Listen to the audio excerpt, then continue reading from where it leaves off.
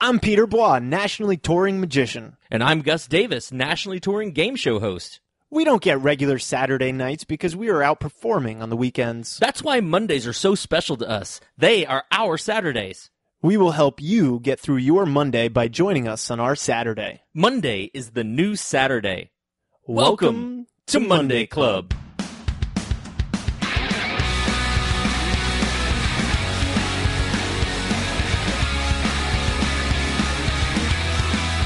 Oh, yeah! What's up, all you Monday maniacs out there? This is Gus Davis. Along with me, as always, is Mr. Peter Blois.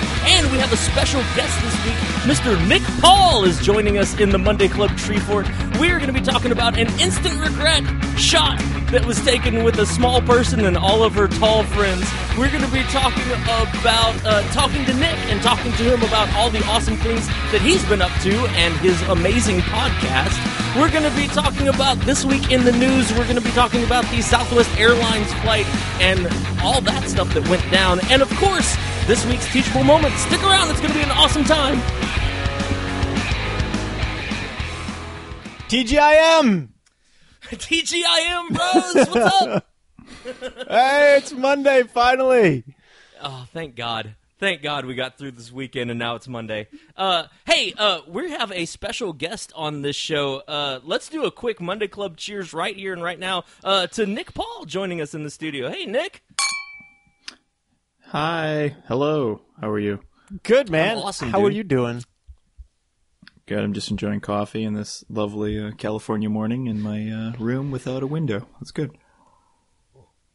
Nice. Well, we want to say thank you very much to Nick for joining us. He's in the complete opposite time zone as Pete. So Pete's had most of his day. He's gone out. He's taken a nap already. It's like late afternoon, and Nick, it's like still morning time for you. So again, buddy, thanks for joining us this week. For sure. Thanks for having me. Are you hating Dude, on so- my mid-morning nap? No, dude, no. It's Monday. You should do whatever the hell you want to do. Hey, so we have a cheers of the week for all of you Monday Clubbers out there. Pete, do you want to take this one, dude? Yeah, Gus, thank you for finding this. You made my day with this little video. So this is instant regret shots. Instant regret. Shots with tall people. So if you've ever been to a ski town, a ski lodge, they have this thing where you put shots on a ski, a long ski, and then you can do like line 4 or 5 people up with shots across the ski, and you all tip the ski to your mouth with the shot glass. Am I describing it terribly? Up to your No, mouth, you got it. And then you all take the shot at the exact same time.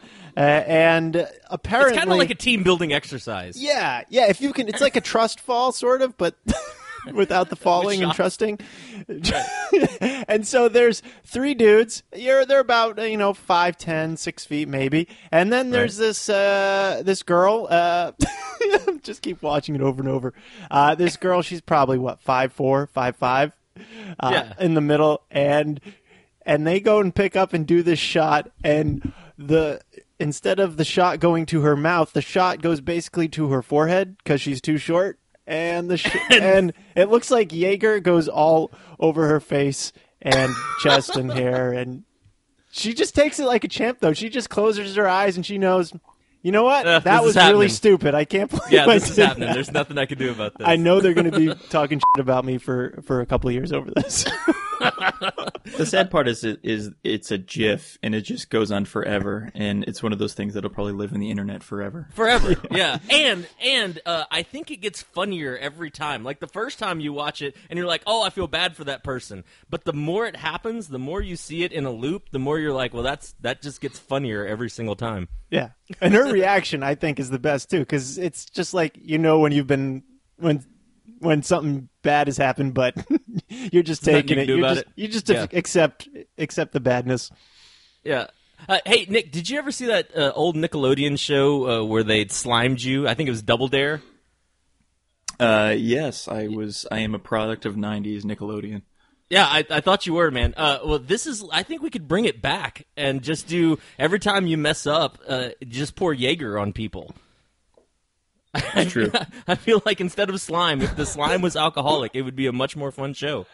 It's a little bit more expensive. Nickelodeon didn't have much of a budget in the 90s. That's true. That's what I've heard. My good friend, I just interviewed him on my podcast, Michael Rayner. His wife is Mo from Guts, and they're good friends of ours. And my wife and I got to take a photo with the Aggro Crag last summer because they just have it sitting in their home office. And it was pretty much the greatest day of my life. That's awesome, man. Yeah, I actually just finished listening to that podcast, and I thought it was great, man. And that whole family is a product of the '90s Nickelodeon era, and I think you talked to them about, hey, none of these people got super rich off of that, but that was some great experience and some great flight time on TV, and I think it's cool that so many people got to sort of bond over such a like influential TV show and TV program as old school Nickelodeon. Yeah, certainly. Why a thing of the past. Why haven't they made that into an attraction at an amusement park? Right, you get to like run through the old Double Dare obstacle course. They did.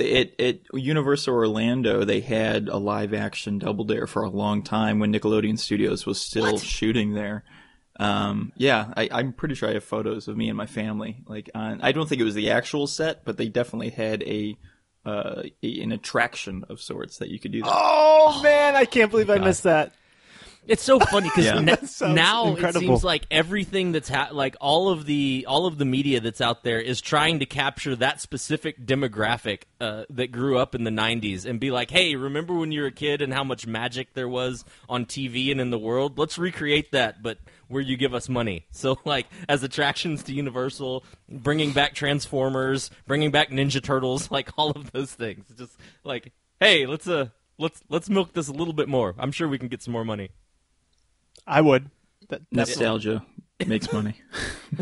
I definitely would. Well, let's cheers to instant regret shots with tall people. This chick who is taking a shot with tall people. I'm sure she's learned her lesson. Just take shots with short people like herself. Yeah, that's right. Must be this tall to take a shot. But thanks to the laugh, short girl. Yeah, cheers. Cheers. Oh my God! I'm going to slightly delicious. blame the short. Just to go back to, I'm going to blame the short girl just a little bit because my wife is very short and she knows her height limitation. So it is partially in this lady's fault. I'm not going to blame her 100%, but it is partially her fault for not knowing. I'm with that. Nick, how tall are you? I am 5'11", I think. Yeah. 5'11"? Okay, like roughly 6 feet, right? Pete, how tall are you? I am pretty much exactly 6 feet. Okay, yeah, I'm in the 6 feet club. I'm about 6'1". And I agree with you, Nick. I think that when you're whatever height you are, you know your limits. Like for me, I have a sixth sense about how high I can lift my arms when I'm under a ceiling fan. Like I don't have to, you know what I'm saying? Like I don't have to have to look around. I just want to know how much time you've spent underneath a ceiling fan to learn this lesson. Look, I had some real small apartments growing up, man. That's true. I live in LA. I understand. But yeah, man. So yeah, I'm with you. I think that short people probably have that same awareness as to their height. And I'm sure as soon as the ski went up, she was like, "Oh damn, I'm in the wrong place." Yep, that's on me. I messed up. Well, Pete, dude, what are you drinking, buddy? Today is a good day. This is the first day I saw. It means summer's like right around the corner for us New Englanders up here. Sam Summer has their summer ale in store. And so that means nice. summer That's a good one. is right around the corner. I like to drink Sam around the seasons, and I love having a Sam Summer. And I even barbecued last night and had one of these. It was amazing. It was like 50 degrees yesterday, so we had our shorts out and T-shirts, and we were throwing the volleyball around. It was great. Oh, dude, that sounds awesome. I thought it was still like snowing in Maine. Not in my part. Okay. It All right, snowed a couple weeks ago, but it's all gone around my house. God damn. My family's from Detroit, and like literally every other day, it's either snowing or it's like it's 80 degrees today, and I can't keep up because the weather just is terrible. It's like here the in wheel Austin. of weather. Here in Austin, it's been crazy. It's like snowed 3 times this winter, which it barely ever snows ever in Austin. So that was insane. And then it keeps fluctuating from being in the 90s to being in the low 50s. And so I'm sure everybody here is about to get sick. I saw June bugs out in April. Like, trees have like flowered and then lost all their leaves. Like, they don't know what the hell's going on. It's nuts around here. Nick, what are you drinking, man? I got some Pete's coffee that I just brewed in a Club 33 mug from Walt Disneyland. You have to know somebody to get this mug. It costs lots of handshakes. So nice. I'm drinking. It's a tequila sunrise. It's orange juice and tequila. I've got this Blanco tequila. It's from Altos. It's very good. And then as a sidecar, I got the last of my IPAs from Eric Diddleman. So I got you, Nick. I'll take it on for you. This sidecar is otherwise known as I need to drink something else with this IPA so I don't throw up. That's kind of right. Yeah, I freaking hate IPAs. As you know, Diddleman, if you're listening, buddy. All right, cool, man. Well, Nick, again, can't thank you enough for joining us. We're going to get to talk to Nick in just a second. But, Nick, cheers, buddy. Cheers. Cheers. Well, thank you guys so much for listening to Monday Club. We appreciate you being part of the club. Make sure you tell a friend about Monday Club. Let them know what we're up to here so they can come hang out in the Monday Club clubhouse with us. Check us out on our website, MondayClubPodcast.com. Sign up for the newsletter there. We are putting up exclusive content just for the newsletter sign-uppers. Is that a word? Sign-uppers? It is now. So check that out. Sign up on the website. And if you want to buy us a drink, you know what? You could totally come to our house and deliver a 6-pack of your favorite beverage, or mix us a drink if you want. Or, you know what? There is the internet. You can always PayPal us anytime, MondayClubPodcast@gmail.com, and let us know what you want us to drink. Your favorite drink, your most interesting drink, whatever, favorite beer. Let us know what it is. We'll go out, buy it, give you a shout out on air. And follow us on Twitter and Instagram. Twitter's Monday Club Pod, Instagram Monday Club Podcast, and we're on Spotify and YouTube if you prefer those. So thanks for being part of the club, and we love you all. Yeah, we totally love you all. Well, speaking of love, let's welcome our guest this week. So our guest this week has been on cruise ships. You've toured all around the world. You've been a magician at Disney World. I got to see one of your recorded performances at the Magic Castle in Hollywood. I know that you performed at the House of Magic in Macau in China. Is that correct? Mm-hmm. And 3 months of my life. And of course, you are now here on Monday Club, which I'm sure you'll add to your trophy case right there, ladies and gentlemen. This is going right at the top. Thank you. I love that you have a sound effect. That just made my day. We've got more depending on what happens next, so don't worry. Me and a buddy of mine wanted to do a bit in my show where he just is on the side of the stage with one of those sound effect pianos, and just throughout the whole show he does terrible sound effects to whatever I'm doing. But we could never get it to work. But we always thought it was the funniest thing in the world. I think so. Thank you. Thank you for that. Oh, you're very welcome. The well-placed sound effect can make or make a moment.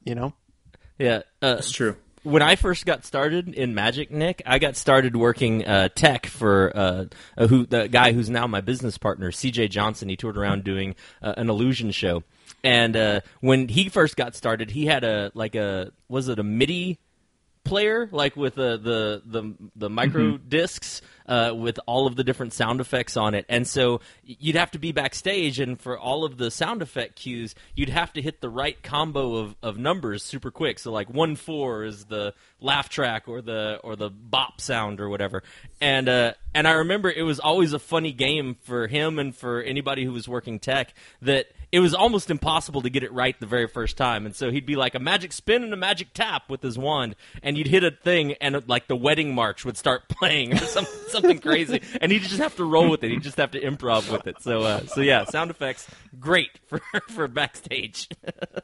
That's awesome. That's really funny. Nick, we don't know you that well, man. We've never really hung out in real life.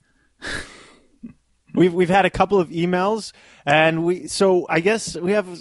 Where are you from? Like, are you from LA? Are you? I know you live there now. No, I'm from suburbs of Detroit. Lived in Chicago for many years. Went to college. Met my wife there. Then we moved down to Orlando. We became full-time performers at Disney World. I was a magician. She worked in shows and parades. And then in 2015, we moved out here to LA, and we've been out here since, and it's good. Been going fun, having a good time. So, yeah. Nice, That's man. cool, man. Are you both performers? Yeah, my wife is an actress and sketch writer, comedy writer, and she helps me out in the show sometimes. She helped me out at the Magic Castle last week. She was on stage with me, making sure certain magical tricks worked. So without her, certain tricks wouldn't work. Yeah, she went with me to House of Magic in Macau for 3 months, and she did over 240 shows with me in 13 weeks. And yeah, so she's been a very helpful asset. 240 shows in 13 weeks, 3 months. Yeah, I was doing 3 to 8 shows a day. Damn. 5 or 6 days a week. And if you're interested in hearing about the slow spin of madness of two magicians, you can listen to my podcast, Two Magicians, One Mic. We did, I think, 8 or 9 episodes called the Macau Sessions, where we were just weekly documenting what was going through our brain performing for Chinese audiences. And it starts up, like the first episode is like, yay, this is fun, this is so exciting. And by probably the 8th episode, you just hear us go, oh my God, I can't wait for this to be done. What was the big thing? Could they could speak English? Yeah, no? Or was it all foreign speakers? So because my show, a lot of what I do is physical comedy, nonverbal. That's why they booked me, because they were looking for more like nonverbal acts.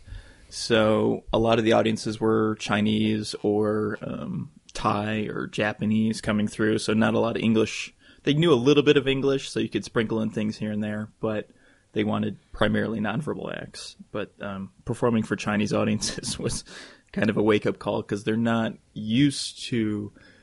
You know, we see a show, we know when to applaud, we know when to react. We are conditioned to see entertainment in the Western side of the world, and they're just kind of, I think, getting our version of live entertainment. So I had to learn how to be a little bit more of a showman, and to like extend my hands when I wanted applause, or to like be a little bit more specific when I wanted to get a laugh out of people. And it was fun, but it was exhausting. And I came back a week later and did the Magic Castle, and my first show was it was life-changing, because it's like, oh, thank God, English, Western audiences, they understand this.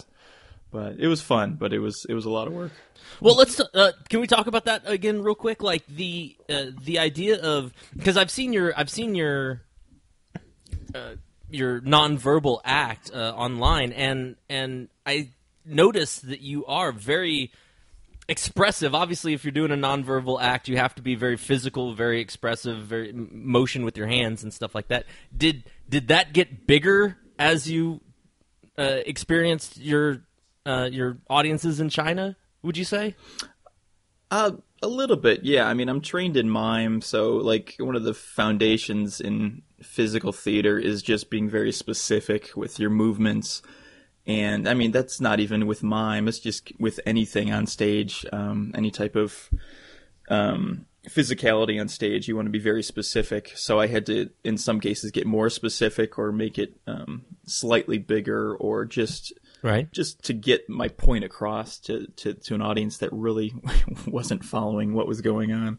Were they getting the magic out of it? Were they responding to that, or was there any like woo, or just it was very polite, like sitting quietly? It just depended. There was a lot of people on their phones. There was a man who was texting in the back, and I like, this is a businessman in the very back row of the theater. And the theater I was in fit about 150 people.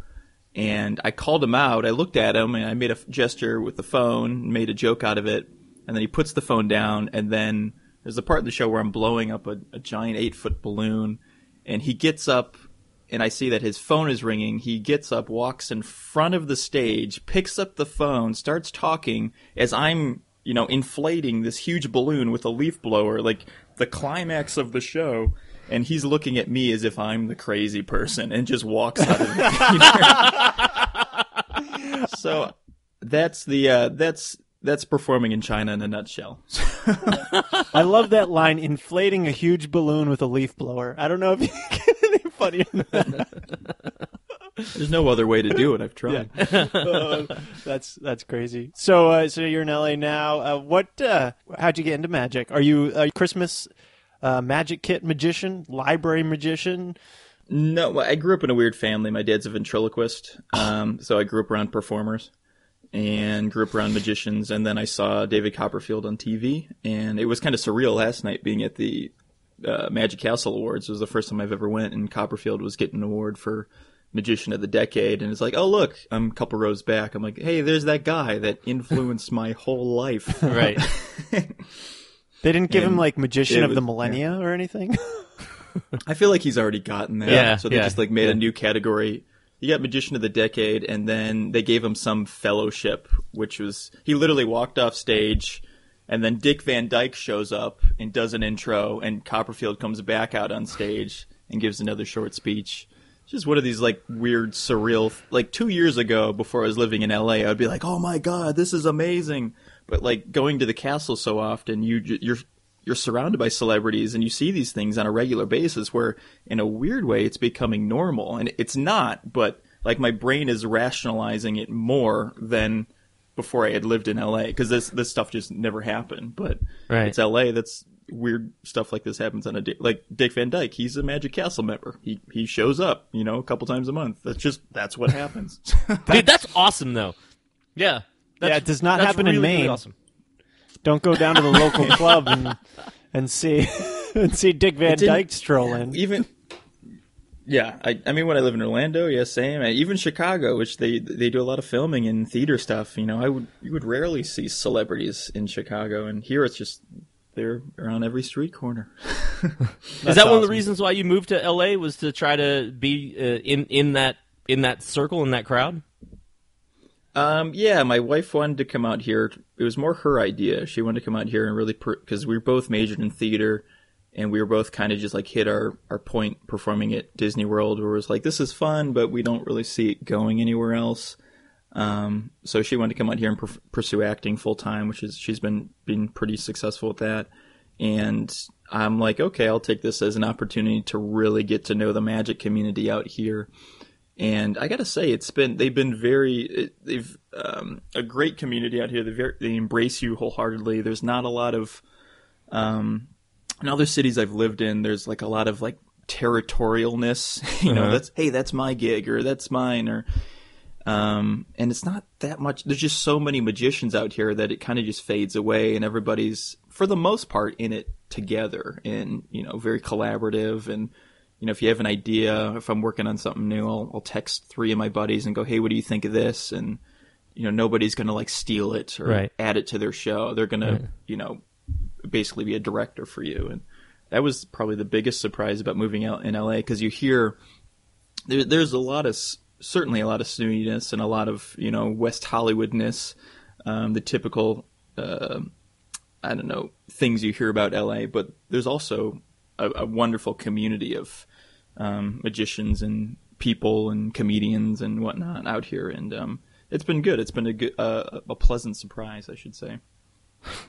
Dude, that's awesome, man. It's so interesting, different people's experiences based on their geography as to where they've made their, put down their stakes to live and to work.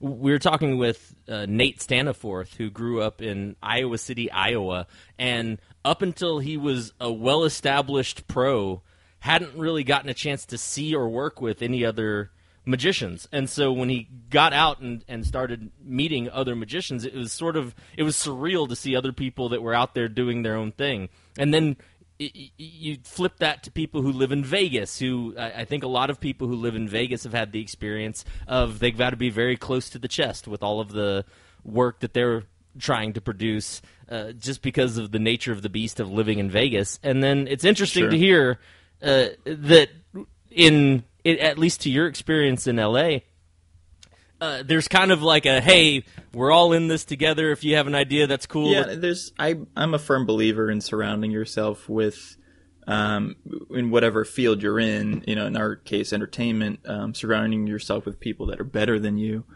because it forces you to work harder, and you just see where the bar is set. And it can get kind of depressing sometimes. I'll go see shows at the Castle weekly, and I'll see a show and go, I quit. I'm done with this. I'll never be as good as that. But, like I said, it sets a bar, and it pushes you just to keep getting better, and you can never really coast out here. If you do, it kind of goes away quickly. Yeah, that's true. The more people you put in one spot that do the same thing, the competition level increases immensely. Yeah. That's why I live in Maine. I'm full of the Maine jokes today. This is great. King of Kennebunkport. Tell me about your podcast, about the Two Magicians, One Mic. How did that get started? I started that in 2012 as like a side project, and I've done it on and off, and now I've been doing it. It's a monthly episode just because that's as much effort as I can put into it between that and traveling and, promoting myself. But it's one of those things that I keep like trying to stop doing, and then I'll look at the downloads and I'm like, oh, people enjoy this. Like our Macau sessions thing, I still get messages. We did that a year ago, and I'll get messages from people going, hey, this is amazing. Cruise ship entertainers going, I've listened to every episode because, I'm fascinated by what you guys went through. So, it's kind of similar to what you guys are doing too. And just talking about entertainment, we talk a little bit about magic, but it's really just I'm fascinated by the theory of entertainment and dissecting it from the performance perspective and figuring out what works and what doesn't and how people process, this job. Because I think a lot of us are solo performers on the road, and it can get kind of lonely out there. And if you're able to connect with other people on a similar level, I don't know. There's just something there, and it's just fascinating to me. So that's why I kind of keep doing it. Cool, that's man. Cool. From all of the interviews that you've done, and I got a chance to listen to a couple of episodes of your podcast. I really enjoyed it. I like the kind of just like you said, it feels a lot like this one where it's very low key, and it's like, hey, I just want to get to know you and get your opinions about things. From all of the interviews that you've done, do you think that there's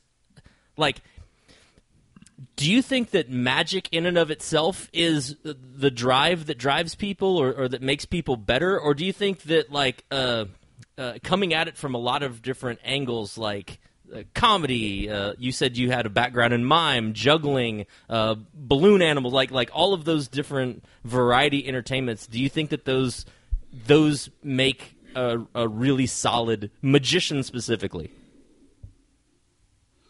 I look at magic as like an instrument, like if you're a guitar player, guitar is the instrument, and then you can use it how you want.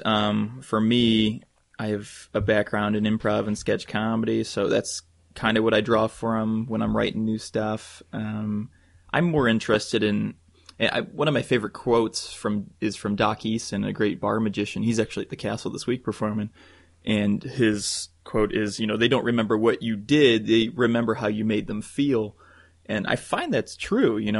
I'll run into people that saw me years ago, and I could literally be doing the same routine or same version of a routine, and they won't remember that. They'll just remember how much they enjoyed the show. So that's always the goal, is to make people feel good, and magic can be used for that purpose, in the same way stand-up can, in the same way sketch can, same way drama can. You just want to kind of, it goes back to what Copperfield always says, just you want to transcend people's expectations, and you want to just make them dream for a bit, or make them kind of forget their problems. I don't know, this is getting kind of too deep, but I think magic is a tool that can be used in many different ways. So that's kind of how I see it. And other guys I know have different guys I've interviewed have different opinions about that. So I totally agree with you, because whenever I talk to somebody after the show, they are always like, "Hey, we saw some guy at this casino or on this cruise ship when we're on vacation or here or there," and I'm like, "Oh, cool. What's their name?" And then they're like, I don't know. It's a good show, though. Oh, no. Yeah. They don't remember you. They remember how you make them feel. Totally. Dude, I remember one of the most freeing things for me when I was performing magic shows. Every year I performed at this one event center, and every year for like 3 years, I tried to give them a different show. So the first year I did my A stuff. The second year, I remember I worked hard to come up with some new bits, some new routines, and really make the entire show feel different. Third year, I tried to do some mix and match. And the fourth year, I was like, I just ran out of time. Like, I didn't have time to come up with anything new. And I did the very first set of show, like the very first show I had ever done for them, I did it basically word for word. I was like, this is my standard. This is all my go-to stuff. This is me. And I remember that they told me that was their favorite show of all time. And I was like, I mean, really, it was the same stuff. Wait a minute, I shouldn't say that to you. I was like, good. I'm glad you enjoyed it. It was, and they were like, man, that was, and they just kept saying it over and over again. And I realized it's not like they cared. They didn't remember my set list. They didn't have access to my show notes. They didn't have access to any of that stuff. All they cared about is exactly what you were saying, Nick. They cared about the feeling that they walked away with. And instead of me trying so hard, and I'm not trying to say be lazy, but I'm just saying, like, instead of me processing it all up in my head, do the best you can for them. I've watched The Princess Bride probably 80 times in my life. It's not like that movie's changed. It's still a good movie. You know what I'm saying? So I think that's a really strong piece of advice for anybody listening is remember that feeling that you're leaving them with. You should have came back, Gus, with, that's kind of my business angle. You know, I do my B and C and D material, and then just hope that they have me back for the fourth year so I can kill it. I just sing them. That's right. It's a terrible business model, but it's, when it works, man, it sure makes you feel like you've gotten better. People are like, man, you have gotten so much better. Wow. I will say it was like that for a long time, and then I started working cruise ships a couple of years ago, and you have to have 2 different 45s, and so it's like, all right, I'm really proud of my A show, but my B show is kind of meh, but it's been a good kick in the butt because it forces you to work on that new material and to make it work, because you live or die by the reviews of the audience and the reviews of the cruise director. So it kind of goes the opposite of what we were just talking about. But it's good not to get too comfortable with your stuff, too. They actually give you feedback. I've never done a cruise ship in my life. They actually review, the audience has like a comment card on the performer or some electronic version of that. Yeah, a lot of ships, that's the case. And the cruise director sends in a report at the end, whether or not they liked it, what worked, what didn't. And yeah, I've gotten good reviews and I've gotten not so good reviews, and it just all depends on the cruise director and it all depends on how that show goes. Yeah. And I've only been doing ships since 2015, and I'm still relatively new to it, so I'm just now feeling comfortable. Like, my wife and I got off a ship on Wednesday, and that's probably the second time I've gotten off and went, okay, I see how this works. I'm getting the hang of it, but still, like, we got a call at 7:45 p.m. because to do a repeat show of my family show at 8:30 p.m. because one of the dancers got injured, and then the understudy in the Broadway show also got injured. So the assistant cruise director calls me in a panic and goes, can you do another show right now? And I was like, well, all right, we just got done with dinner and all my props are packed away because we're leaving tomorrow, but sure. And if I were to say no, it would come back poorly on my report. So I literally had no choice but to say yes. But of course I'm going to help them out because it's in the contract. That's what you sign up to do. Right. But it's just a whole different beast on cruise ships. What would he have said would you like to see my 5 drinks in show or no show at all? Dinner was really good tonight. Like, because I had to do an adult show that night at 10:30, but I still had some time, and I never eat a big meal before shows. I just can't. But in this case, I was like, it's our last night on the cruise. I'm going to eat a nice big steak at 7:30. And sure enough, we get the call at 7:45. Hey, can you do another show? So, I'm like running around with a full stomach, which is the worst thing for me. Well, talk about that for cruise ships, for anybody listening, whether they're interested in cruise ships or whether they're interested in just, I don't know, being a team player, I guess. I think that's a really important aspect of it. You said something like, well, that's just part of what we signed up for. Technically, yes. I think there's a lot of people who are out there who've been doing it for a really long time. When you do anything for a long time, I think you get jaded. And so I know that there are people out there who'd be like, it's not... Yeah, you could have said no. You really could have said no. But on a cruise ship and in a lot of other performing situations, I think that you're in the spot where you have to. Everybody's got to pull weight, and you got to pull extra weight sometimes. What kind of led you to that experience of hey, we just got to do what we got to do? How did that happen? How did you get into? Well, I learned the first time I did Princess cruises. And I've only done a handful, and they haven't had me back, and it's probably because of this. But they had me doing a 45-minute theater show and then another 30-minute family show. So that's almost your 45 minutes. So I really only had another 15, 20 minutes of material I could have done at that time. That was 2 years ago. Now I have a little bit more. I do more close-up projection stuff, so I have more material. But the cruise director is like, hey, can you do another 45-minute adult show? And I was kind of thrown by it, and I go, I can? I was just honest with her. I'm like, I can? I really don't want to because I'm already doing all this material, but if you need it, sure. And she's like, oh, okay, no problem, that's fine.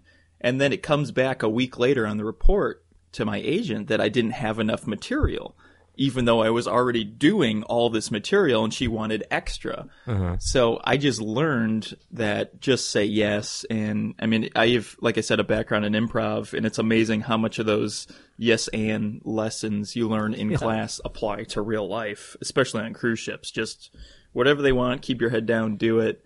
Because it's like you said, it's what you sign up for in ships. And I mean, I know a lot of people that disagree with that, and I was like that for a long time, but if you want to keep working, you just have to be, like you said, a team player. Right.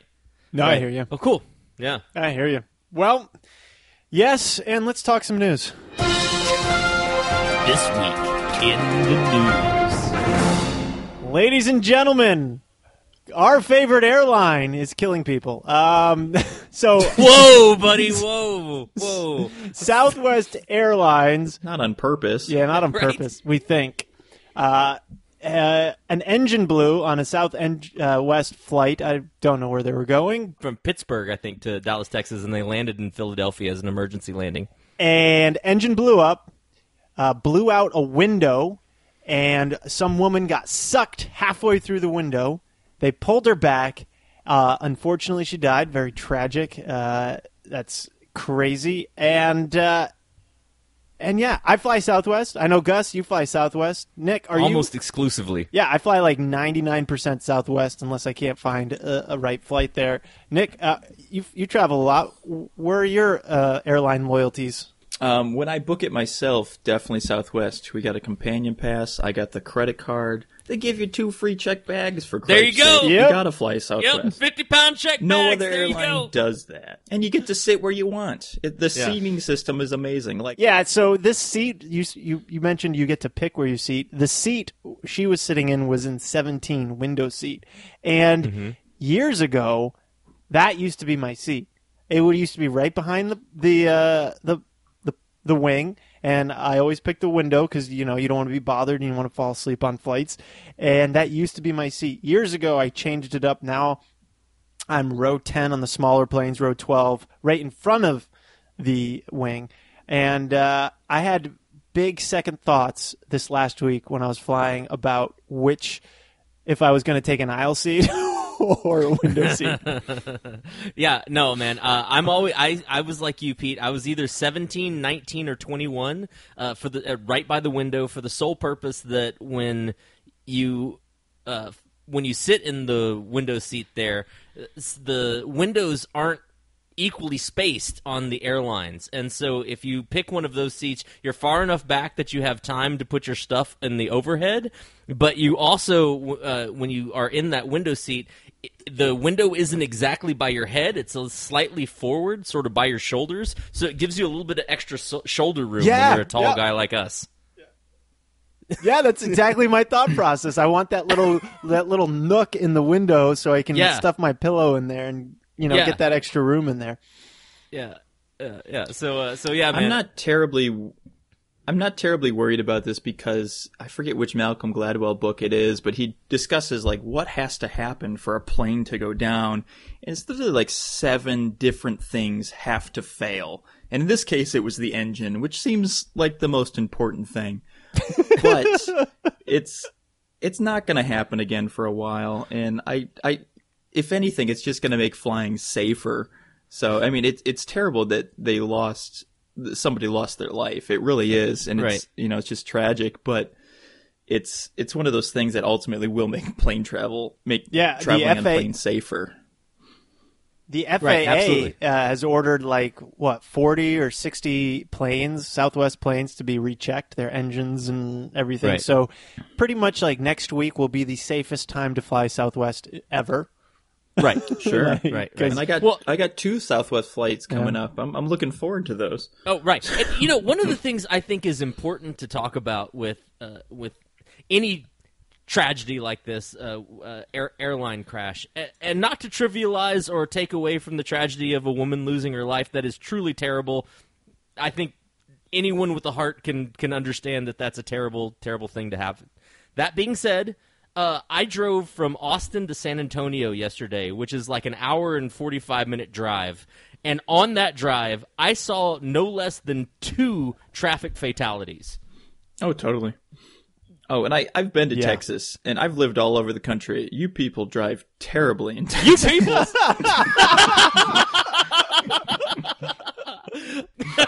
No, man.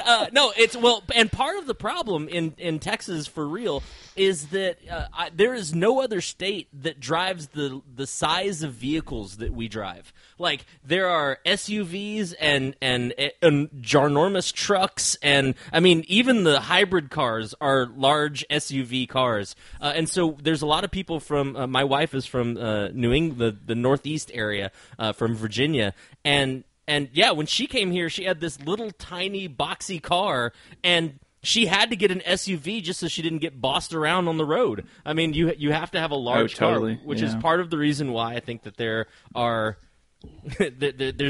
there happens to be a lot of accidents here. But anyway, I just want to say this, that yes, flying statistically is still exceptionally more safer than driving.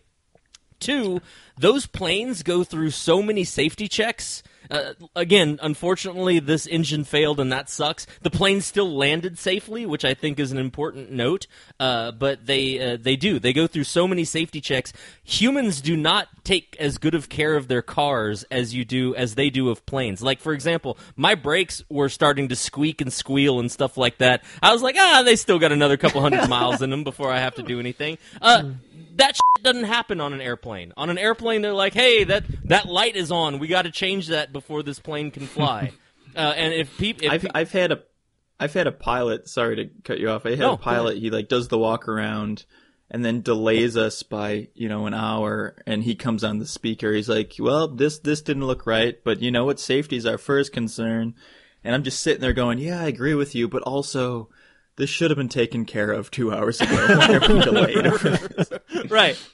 Yeah, we took my wife's car to San Antonio, and it started to sprinkle on us a little bit, and I turned on her windshield wipers, and both of her windshield wipers, the rubber was completely loose and just flapping around like that. And I thought to myself about this plane thing. I was like, man, if this is a plane, that's an hour delay while they change the windshield wipers before they take off. Didn't I recommend a badass set of wiper blades on a Monday Club podcast a while ago? I think you did. I think you did, man. We should shout out to the pilot, Tammy Jo Schultz.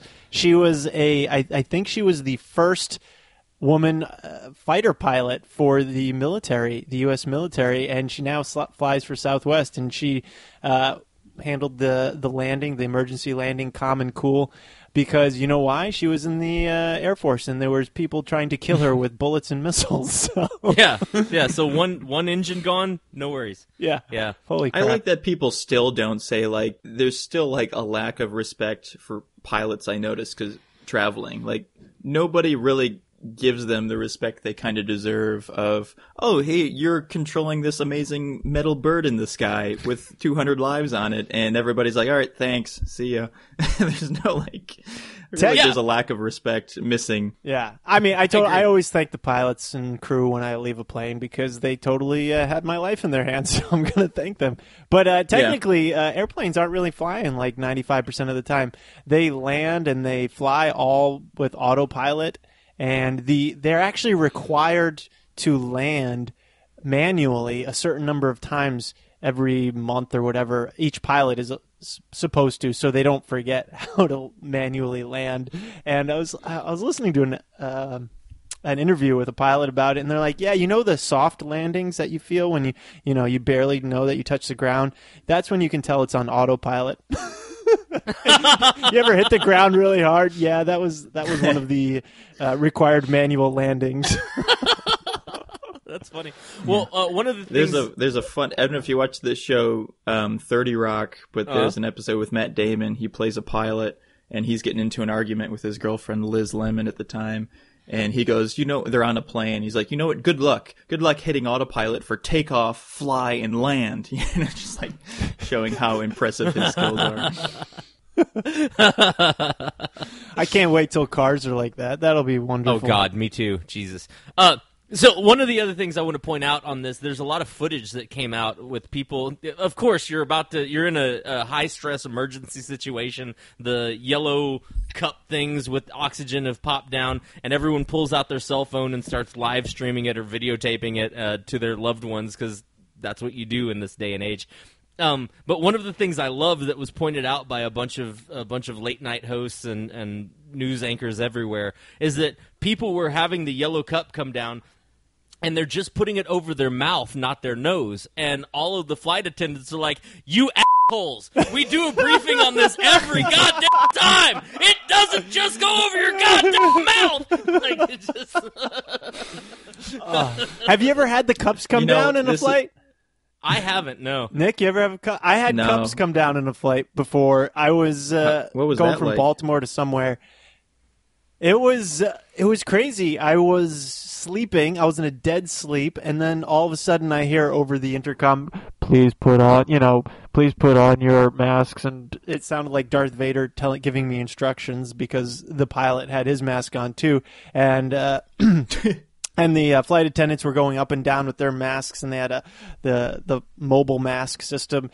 And I'm like waking up out of a stupor, and I don't know where I don't even know I'm on a plane for a second. I'm like, where the heck am I? And then this cup is floating in my face. I'm like, what the heck is going on? And it felt like it took me a minute to figure out how to work the straps. But I got him on, and it was a little scary. And my first instinct was, of course, to take a picture for Instagram. But and it was really nothing. There was some sort of sensor problem, and we had to go back to Baltimore. But yeah, it was a little scary. You're like, what's going on? This is not normal. So it's always the one thing I forget about that's an option. You see that safety briefing 100 times. And you're like, oh yeah, we could lose oxygen and not be able to breathe. The basic necessity of life. But I'm going to keep watching my television program. Right. Like you said this at the top of the segment, but we all really do forget that we're in a giant multi-ton metal sky dragon, and you would think that would make us care about safety. I mean, look, you're in a giant piece of metal that it would take 2 cranes to lift, and you're more concerned about Flappy Bird than you are about anything else. That seems like your priorities are really jacked, man. Oh man! So I wanted to tell you this, Nick. A friend of mine, Meadows, was on a plane. I was asking him about the turbulence and the mass coming down. And he's like, yeah, I was on a plane one time that we hit such rough turbulence that the mass came down, which of course rough turbulence and the mast coming down, everybody's freaking out. And then the pilot or the flight attendant got on the mic and said, if you have a drink, I want you to pour it out into the aisle.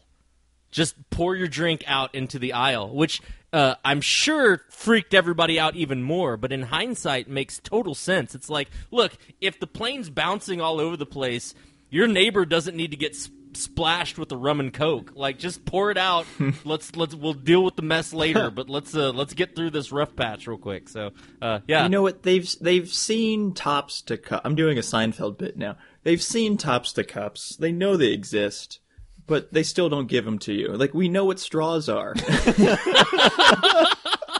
And like the shakiest of all things. Now we're going to give you just this open cup, tiny cup with lots of ice, filled to the top.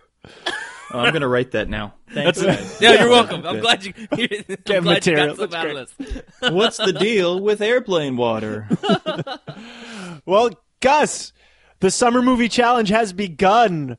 So, for those of you catching up, Nick, we are doing a Summer Movie Challenge where we went through like a ton of movies last week, and we predicted what their Rotten Tomatoes score would be, and we're going to see who wins, who is closest towards the end.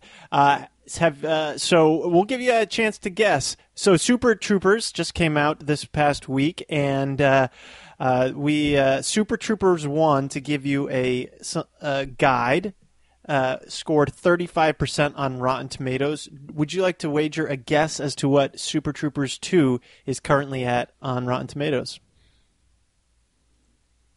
13%. That's personally offensive. I love that movie. No, I love a lot of movies that have terrible, ratings. Yeah. Well, here's before you say this, Pete. Here's the thing, Nick.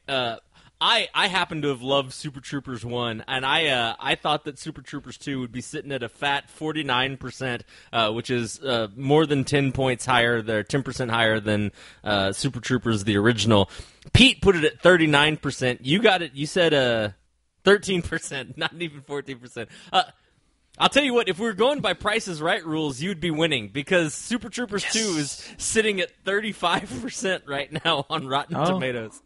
So that's not bad. Yeah, it's not bad. It's right even with Super Troopers 1. So I guess I'm gonna love the movie. I still have to go see it. And so we last week we also forgot one movie, and that is Venom, which is coming out this summer. I think in August, towards the end of the summer. Okay, I think so. I think we. Yeah, I'm really interested to see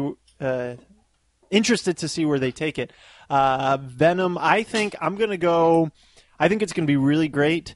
I'm going to go 92%. Damn, Pete. 92%. I saw the trailers. It looks badass. I saw the trailers too, and in the trailers I saw that they haven't gotten around to paying for CG yet. So it had everything but them showing off Venom. So I'm going to put it at 61. 61. Whoa, okay. On Rotten Tomatoes. And just for fun, Nick, you want to throw one out, Nick? I don't know. That one's a toughie. That could be a Suicide Squad, or that could be a great film. So I don't know. I'll say 72. All right, we'll mark it down, and we'll talk about it when it happens. Yeah, we'll let you know. I like that you compared great movies to great movies on one side and Suicide Squad to the other. that's your scale. I watched the first 20 minutes on a ship one day, and I was like, I'm down with this. But maybe it gets better. Maybe it was a great film, and I'm just missing out. No, it really doesn't. Yeah, no. I'm sure there's a lot of DC people that will be very angry at me for saying that, but that's my opinion. Nope, no, they won't. Well, Nick, dude, we look. Here's the deal, man. We know you're a badass. You do cruise ships. You've done the Magic Castle. Obviously, you're successful at what you do. You're living in LA. That's awesome.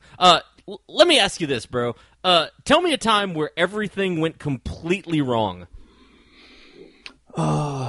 This always comes to mind. This was a corporate event, which I'm sure you guys know very well.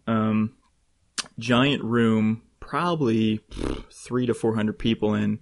They had me on a tiny stage at the very end of the room. Didn't have a mic for me. They had one of those podiums. I think I brought my headset mic or was able to plug in, but this was like when I was still kind of new to corporate events. So I was still getting my feel. This is like 2011, so I've been doing magic for 15 years, but corporate events, it wasn't until then where I was really starting to get the hang of it. Anyway, I do it. It's just failing. Everything's going terrible. Everything's going wrong. I get a book test wrong. I get a word wrong on a book test that I've done forever. Everybody's talking the whole time. And, you end the show with that classic joke. It's one of the few stock lines I actually use. If you like me, my name's Nick Paul. If you didn't like me, my name is Chris Angel. Uh-huh. Take a bow, you walk off. And I don't know if he was with the company or somebody comes up, starts giving a speech and goes, "All right, thank you, Chris Angel." And usually people will say that kind of ironically or joke, "Hey, thanks, Chris," after the show, but they have a smile on their face. This guy was serious. Oh, no. He hated me. And so it's like, all right, that was awful. I knew it felt awful. I knew it was bad. But here's the kicker is all my stuff was still on stage, and I couldn't leave through the back of the room because that was a kitchen. I had to drag all of my stuff through this giant ballroom by myself for an audience that just hated me. Oh, and no. I had to make like 3 trips, so it wasn't just once. I had to go back and forth, just simultaneously going, "All right, bye, I'm sorry, bye, I'm sorry, I apologize." Apologizing to the audience. It was bad news. Oh, man. I feel I literally for you. called up my mentor on the my ride God. home. I called up my mentor on the ride home, and I'm like, when do you know you're supposed to quit this business? Because I feel like I just had the gig that's telling me to quit right now. So it was pretty intense. Oh, dude, that's brutal. 2, I think we've all been there, so no worries, man. We've all gone through that. And 3, I'm gonna raise my glass to you, sir, because that's rough, bro. That's rough. I'm out of coffee, but I'll raise my glass too. Hey, it's time for Stories from the Road. Kind of got a sneak peek into one right there. That was a good story. So I've been on the road a little bit. I was in Virginia, and I got to meet up with my cousin, Amanda, who lives in Virginia. I actually had a show in her town, which just reminded me that's the best part of traveling is you get to see like people you don't get to see around the country. And that was awesome. Got to go to this little brewery restaurant and tried some local brews, which were fantastic. It was in Manassas, Virginia, I believe. I can't remember the restaurant. Beautiful. Otherwise, I'd Historic. totally plug them. And then I was in Alabama for a couple days.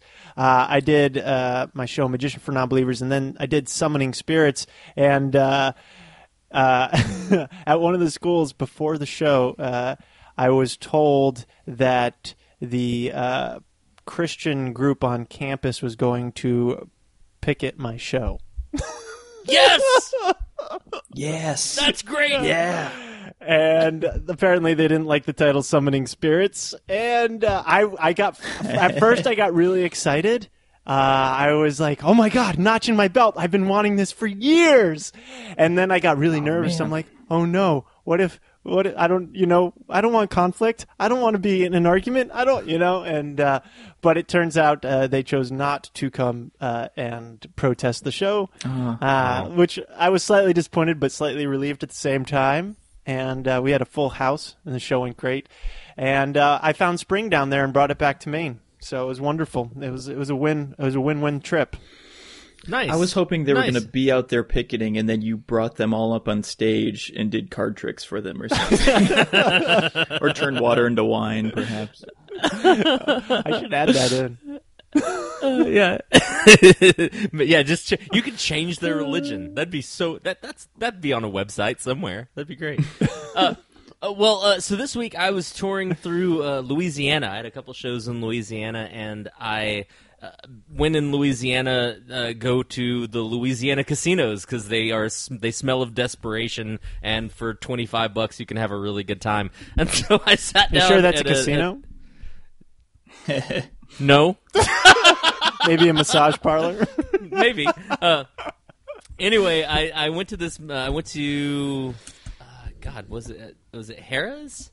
I think it was Harrah's in Louisiana, in just outside of Bossier in Shreveport, Louisiana. Sat down, had a cigar, and played some video blackjack. Now, I want to say first and foremost that video blackjack is probably the most desperate thing that any human being can do. There's no human interaction. They have very scantily clad video vixens that are dealing blackjack, and I was sitting at a video blackjack thing by myself, so I felt super skeevy. That being said, I was smoking a cigar and didn't want to have cigar smoke go into people's faces, so I was trying to be respectful. Thing number 2, I realized that this last experience gambling that I have probably I'd have a little bit of a gambling problem, because I had set aside like $50 to just sit back and enjoy my cigar and play a little blackjack. And I finished that $50 and I hadn't quite finished my cigar. And I was like, oh, well, I can dip in a little bit more, and just kept going more and more and more, to the point where I had dipped a little past where I was happy going. And I was like, oh, man. Now I definitely have a problem, and then I hit a blackjack and got $65 and basically only had lost 40, and it was like, it's time to leave. But I wanted to tell you that spun it off to, there was one time when I was in Vegas. I was there for my bachelor party at one point in time, and I had just gone through all of the money that I had for my Vegas party, and I still had like 2 days left in Vegas, and I was like, man, damn it, that was all my gambling money. And I was just sitting down, I was finishing a cocktail, and I looked, and underneath one of the machines was a $50 bill. It was just sitting there, and I was like, whoa, somebody dropped a 50. And I watched it for like 2 minutes just looking around, and nobody claimed it. So I walked up to the machine, and I sat down, and I put my foot on it, and I sat there for another 5 minutes, and nobody claimed it. And I was like, hell yeah! So I reached down and picked it up. I was like, woohoo! I got $50! Woohoo! And then I was like, well, this $50, man, I've never played a $25 slot machine. So I go over to the $25 slot machine, and I put it in, one pull later, and it's all gone. And I was like, I have a problem. Geez. I definitely have a problem. Oh man. Well, you never had the money to begin with, so I guess it evens out. Yeah, exactly. It wasn't really a win. It was basically like, hey, this is $50 for you to see if you can become a millionaire. So so yeah, that's what I did this weekend, was shows in Louisiana and hit a little bit of gambling. Lovely. Nick, what about you, man? What have you been up to this week? I know you just got off a cruise ship.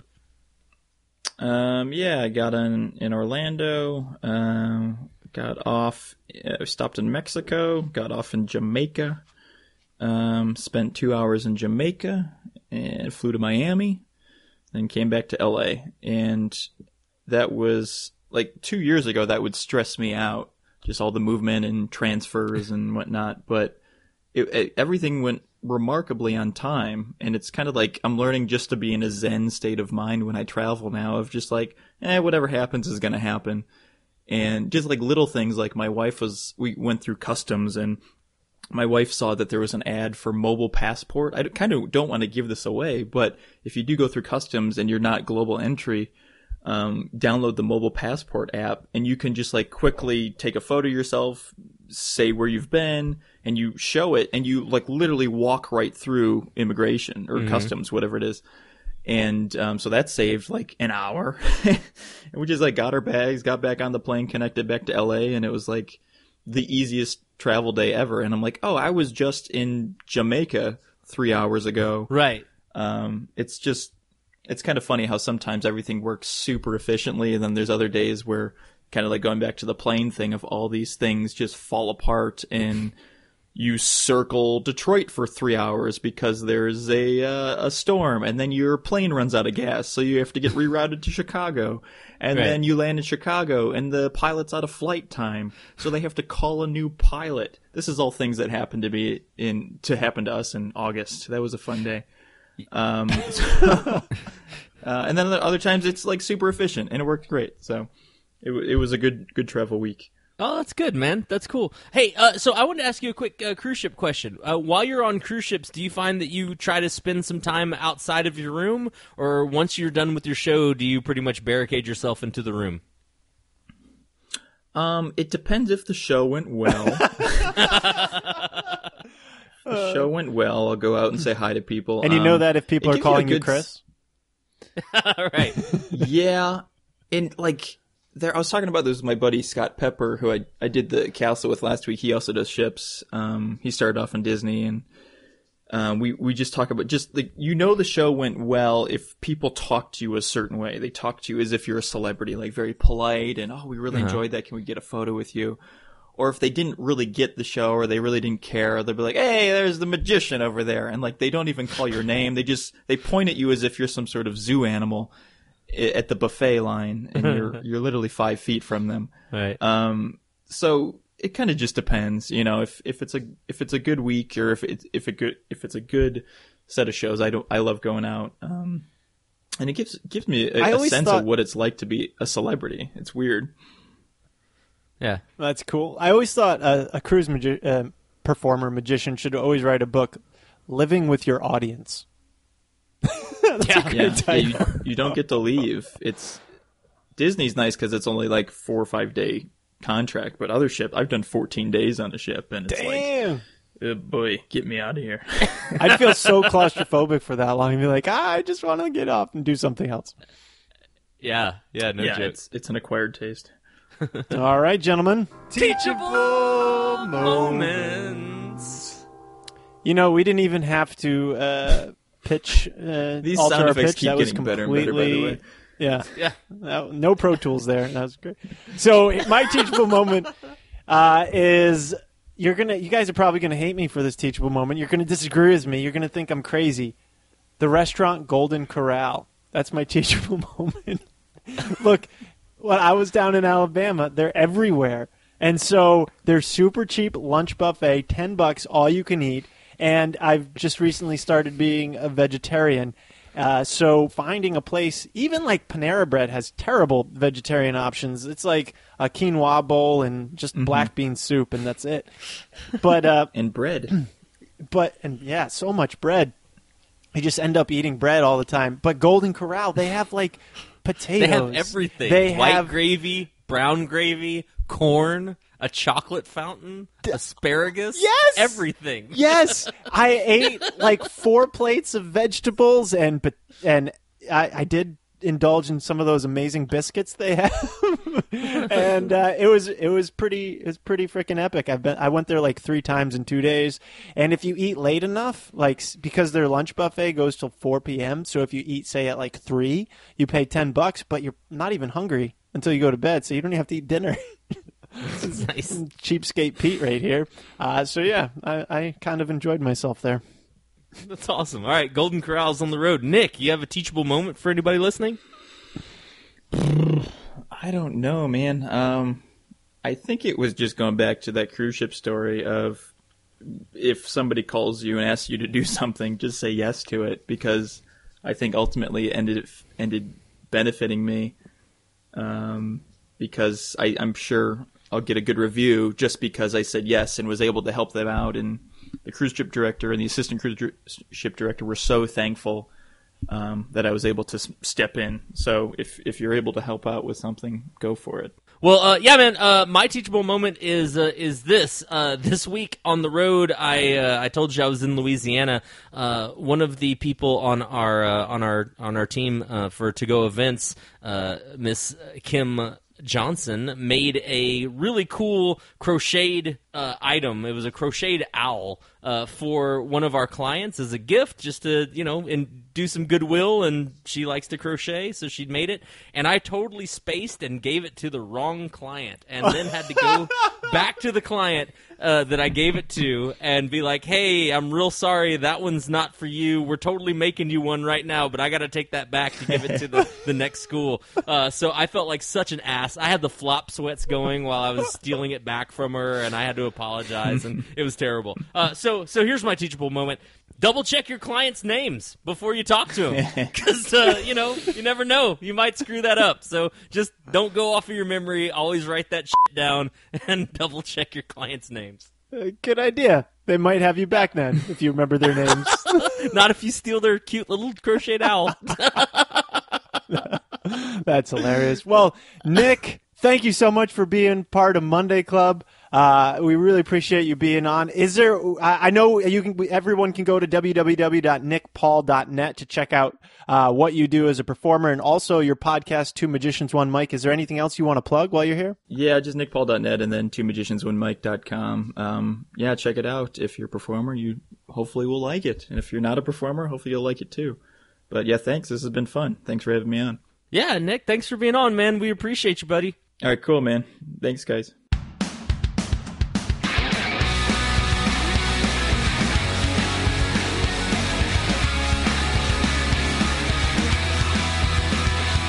What a Monday Club it has been.